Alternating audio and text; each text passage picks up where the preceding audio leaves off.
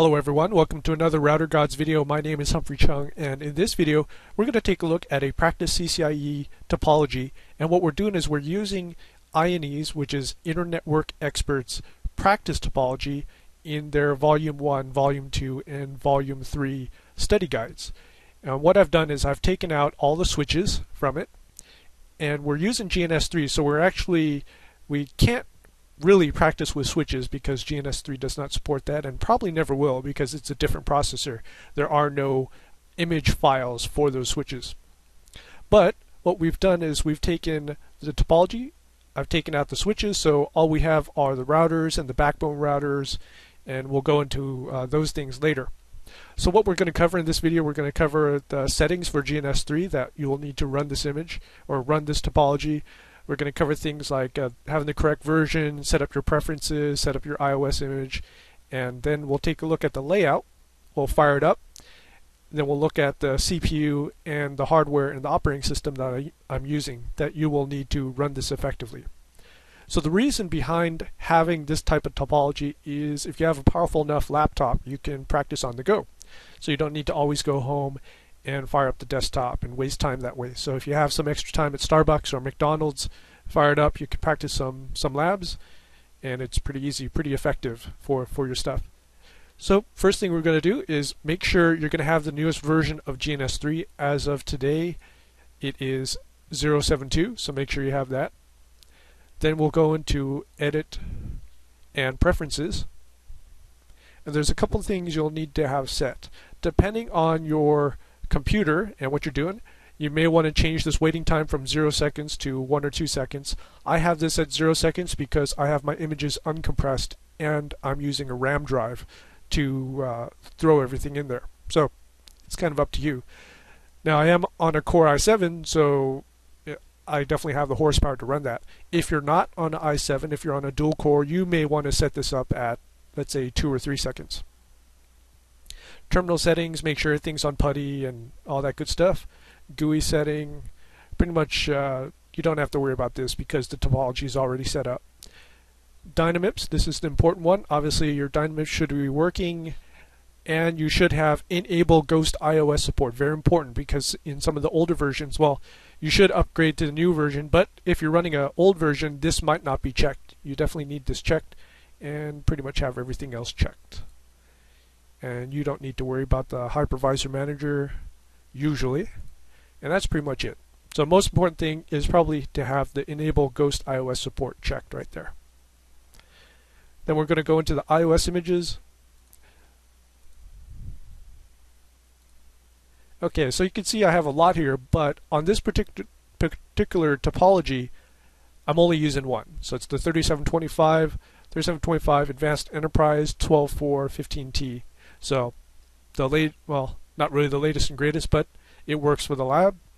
And you can see here I've already set my idle PC and pretty much set everything at default. Now, the reason I have every router as a 3725 is that, remember that Ghost iOS support. What's happening here is when the router starts up, it's going to allocate 128 megs to a router. And for the iOS, it's going to take up most of that memory chunk.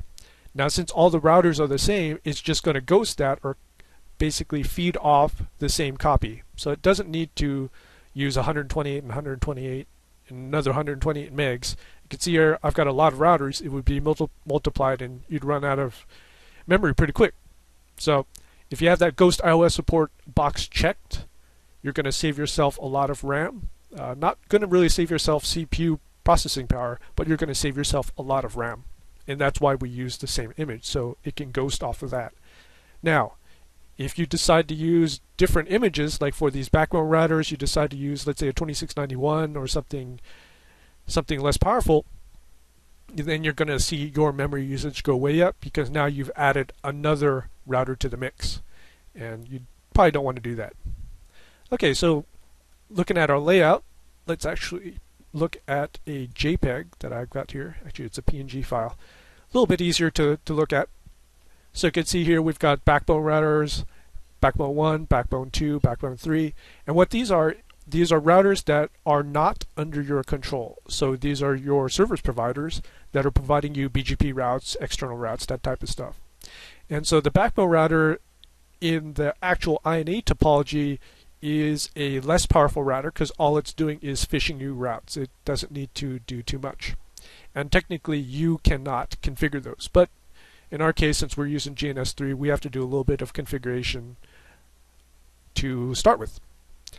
You can see, looking at the main topology, we've got 1, 2, 3, 4, 5, 6, 7, 8, or actually 1, 2, 3, 4, 5, 6, 7, 8 routers right there. And the frame relay switches are also routers that have a frame relay switch routing or frame relay switching command on them. So what we have is, these are actual real routers. You're not going to be able to, well, you can configure them if you want, but I have the configuration file already for you. We have a switch here that just connects router 1, 6, and 4. We've got our frame relay cloud right here. We have another frame relay cloud in the upper left corner. And the way behind the scenes is, this frame relay cloud in the upper left is 101, 101, 202, 202, or actually it might be 201, 201. 301, 301, and it goes all the way up to 501, 501. So both sides are the same number. Here, behind the scenes, it is a full mesh frame relay. So we're starting at router 1, it will go 105, and on router 5 it'll be 501, and everything's connected to everything else. So if you want, you can go into the saved configs for the frame relay router 2, FR2, and just take a look at how that works out. So it was a lot of typing to do that. If you're curious about how to set up a router as a frame relay router, just Google how to set up a Cisco router as a frame relay, and you could find out all the ugly details about that. You can see here we've got a serial connection between router 4 and router 5 out of the frame relay cloud. So this allows you to test out just a back-to-back serial link, frame relay, back-to-back frame relay, and also PPV stuff. Also, the frame relay right here, you could test out quite a bunch of stuff if you wanted to. The reason we've got the switch right here connecting these 3 routers is you could test out broadcast media type stuff.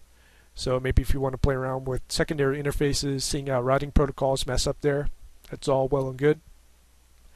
That's pretty much it for this topology. Now notice that you don't have to start up all these routers at the same time and kill your computer. Let's say you're not running a Core i7 like I am, but you're running a dual core. Well, if you wanted to practice basic frame relay, you could just start these up separately, backbone 1 and router 6 by themselves. And the way you do that is, I'll move my picture off there. We can right click on BB1 and you could start this separately, start there and start there. You also have to start the frame relay router in between. Now notice I need to actually set this up. Actually, that's working fine. This is a frame relay router that's not under your control, but this one is. You'd have to start this up right there. Okay, so that takes care of the layout. Let's start it up, see what happens. Now I'm going to start everything up, might as well. You can see here everything started. Hit my console window right there.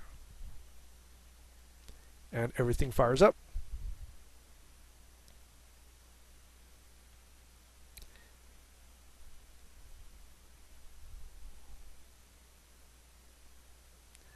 Give it a couple seconds.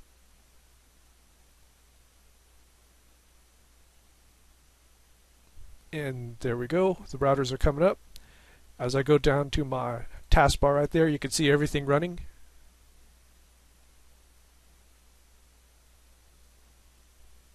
Just waiting on that last router there. There we go, router 2.